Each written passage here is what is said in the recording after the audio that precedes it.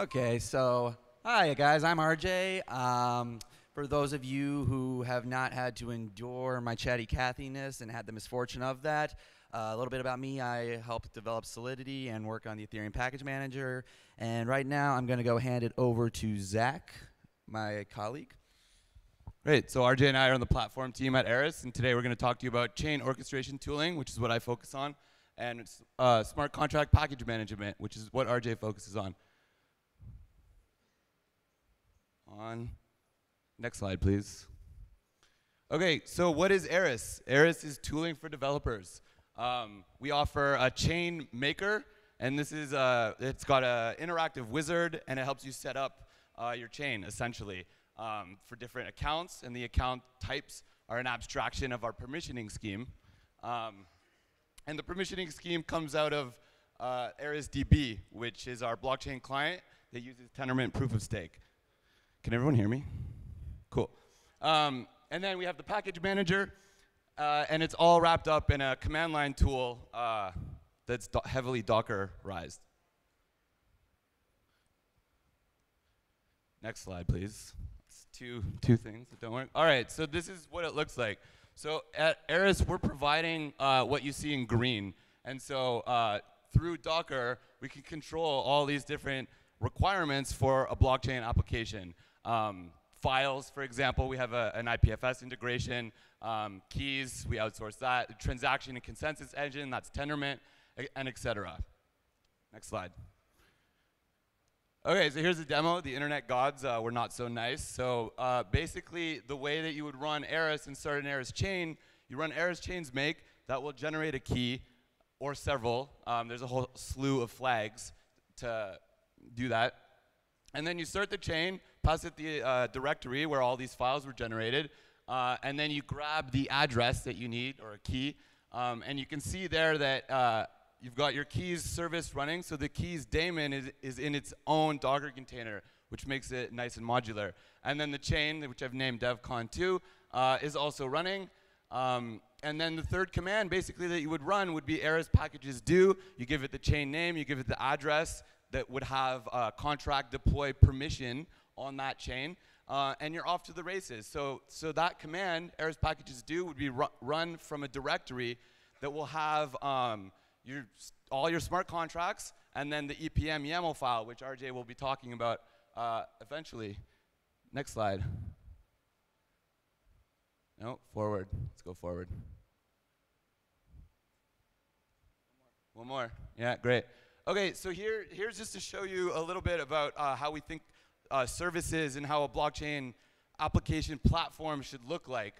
So I stopped keys, which was started earlier by the chain maker. I've started IPFS, and I've started the compiler service. And when I run Eris LS, you can see that keys is not running. It's got a dash. Compilers and IPFS, those are running, and the chain is also still running. So with IPFS running, we can do something simple like Eris files put some random file, and that will spit you out the hash, which you can then get with Eris files get and give it an output, rename your file, or share it with your colleagues.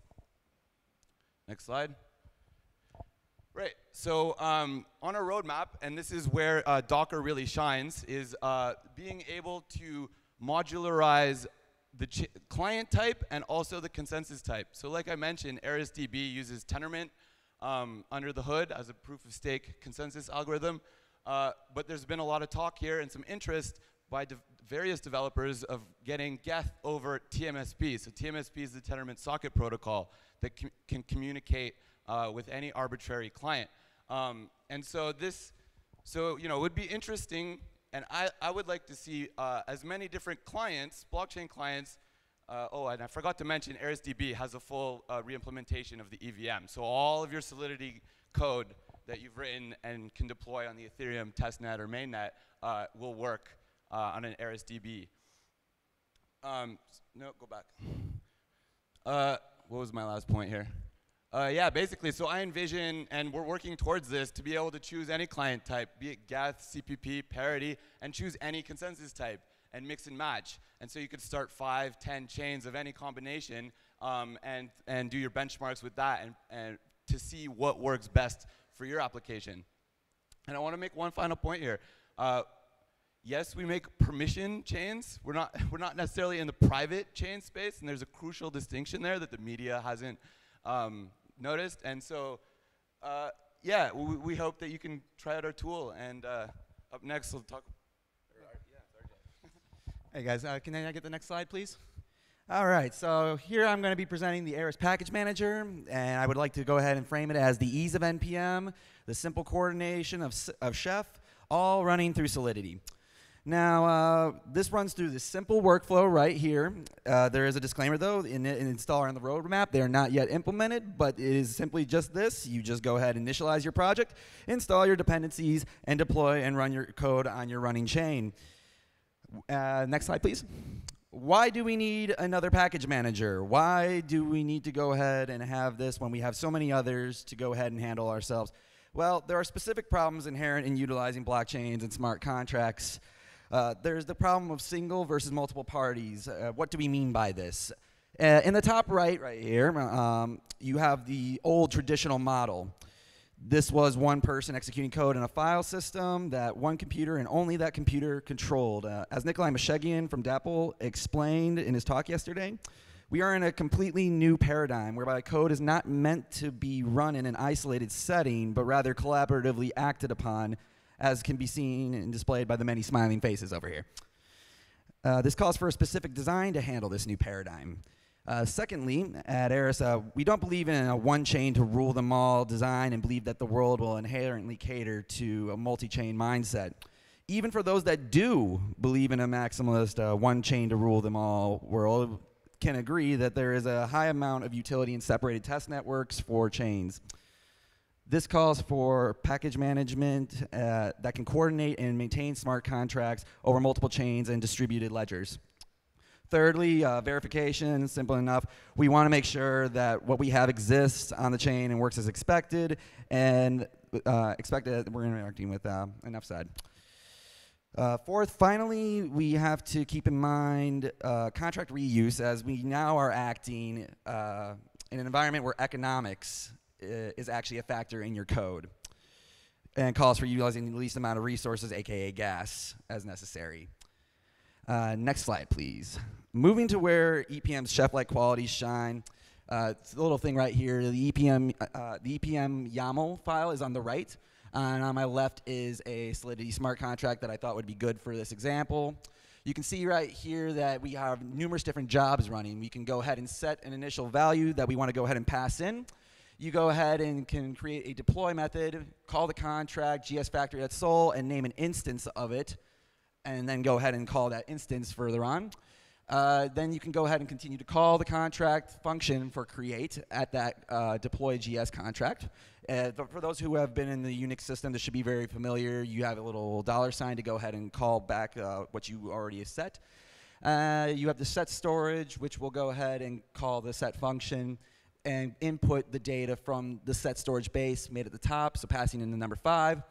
And you have a query contract, which now, for now, forces the chain to not be altered.